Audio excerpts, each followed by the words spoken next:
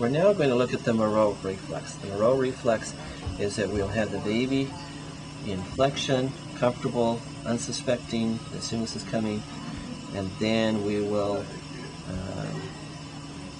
drop the baby for a few inches. He goes out into extension and flexion at the elbow, and then gradually comes back in, and oftentimes the hand is in a C position with the thumb and the index finger.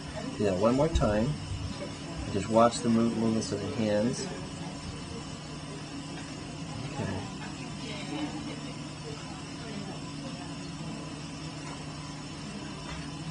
It goes out, and oftentimes there'll be a little bit of a cry there. Okay.